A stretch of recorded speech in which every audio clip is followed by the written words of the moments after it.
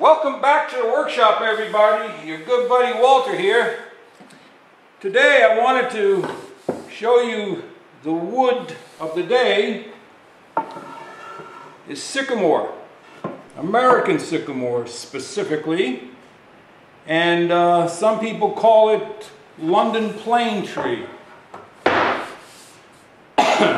What I did was I used my standard jack to dress the surface straight and flat, and then I had a second jack. Now not everybody has a second plane, so you can just move on to a smoother, but I set this one tighter, sharp, tight, and this gives me a really thin, beautiful shaving to give me that polished surface. Okay, now American sycamore comes into its own when you quarter saw it. Now, quarter sawing means, very simply, that the grain of the tree, and you can see it here, is going 90 degrees perpendicular to the face. That is true quarter sawn. The more it goes off of quarter sawn, off of 90 degrees, it becomes rift sawn or vertical grain. So this is quarter sawn. I had this specially sawn many years ago. This is, I think, the last piece like this I have. And if the tree is growing up here in the north fairly well, about every 3 feet or so, 30 inches, branches will begin to form. So this tree was growing this way. Okay, so a branch formed, started growing out, growing out, growing out, and you can see the grain follows it. And then at some point it died off. And from that point it healed over and the tree bulbed out. So there's a bulge here, and that bulge goes all the way out to the bark. And you can read it on some trees pretty easy, on some you can't read it at all. But sycamore is typical for a spike knot about every 30 inches, 2 feet, 3 feet, something like that. But as you can see, I planed right through that with no tear out, except on the crack that's in the center of the knot. So when you're planing any wood, if you can determine the direction that those knots grew, you want to plane with that direction, just like that. And that'll eliminate a lot of your planing problems.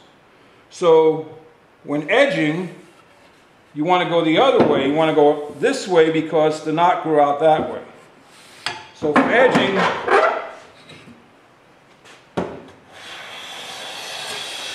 I just go like that, right through that knot, and there's no tear out.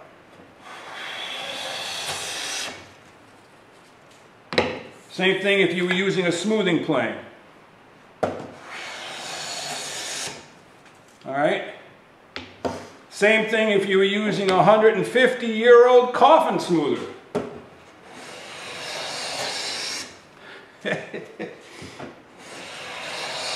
I always find using the coffin smoother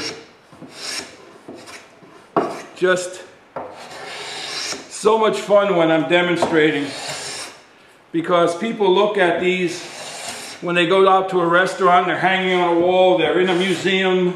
Oh, that's the old way of working wood. Look, it's still working. It didn't stop working. It doesn't become redundant. Hand tools don't become redundant. As long as they can continue to perform their task.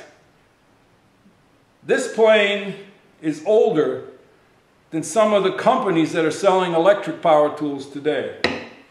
So, American sycamore, sometimes called buttonwood or button ball, quarter sawn, Sometimes people will call this lacewood, although lacewood is a tropical wood.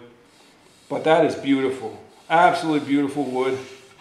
And it's a little bit blasé on the flat grain, flat sawn. Reminds me a lot of American beech.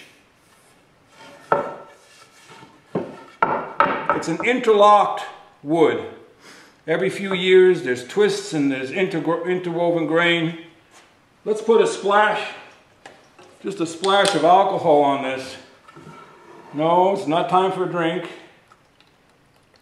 Look at that. Isn't that beautiful?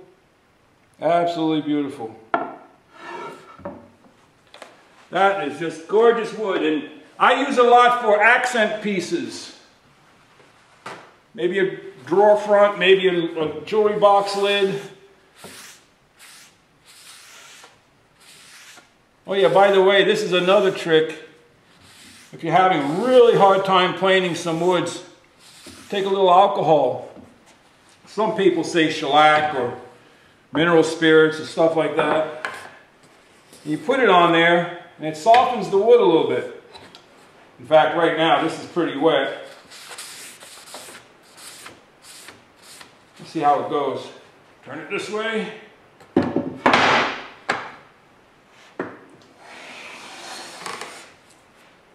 Cuts a little bit easier. Leaves a smooth finish. So sometimes if you have a really tough wood, you can put a little shellac on it, let it dry a little, and then plane away. But that's about it for tonight. If you've got any questions for me, leave them in the comment section. But I am running out of woods to plane.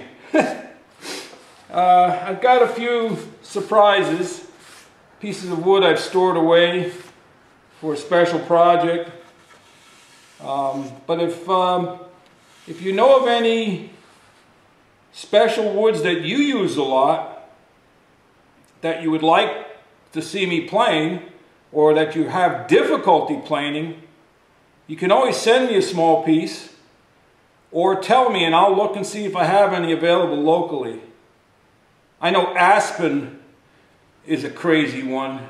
Also has a lot of interlock grain. But that's it. Just a quick one tonight. Go out in your shop. Make some shavings. Walter out.